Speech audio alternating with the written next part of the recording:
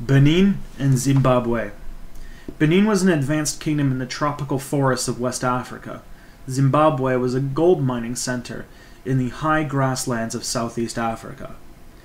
Benin was situated in what is now southeastern Nigeria.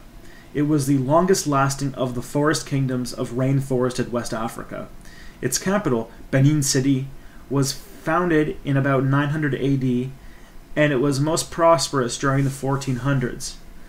The city had wide streets lined with large wooden houses, and was enclosed by walls 25 miles or 40 kilometers long. The palace of the Oba, which was their word for king, was richly decorated with bronze plaques and carvings.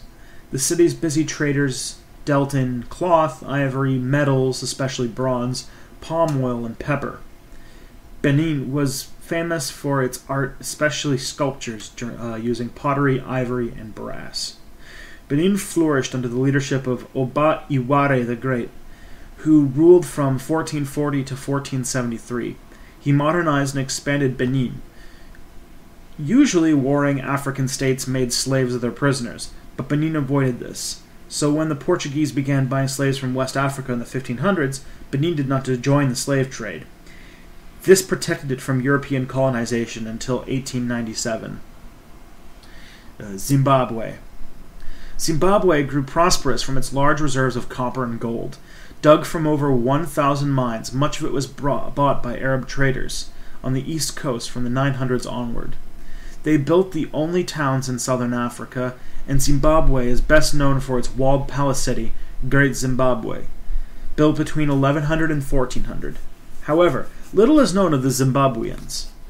They were not great warriors, so Zimbabwe did not expand its borders by military means. Around 1450, Zimbabwe was absorbed into the Shona kingdom of Rosvi, otherwise known as Mwena Mutapa, named after a line of strong kings.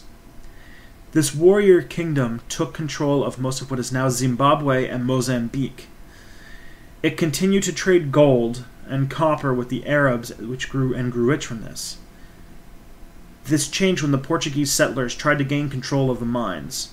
Rosvi fought against this for some time, but by 1629 the mines had fallen under Portuguese control. Nevertheless, Rosvi survived until 1830.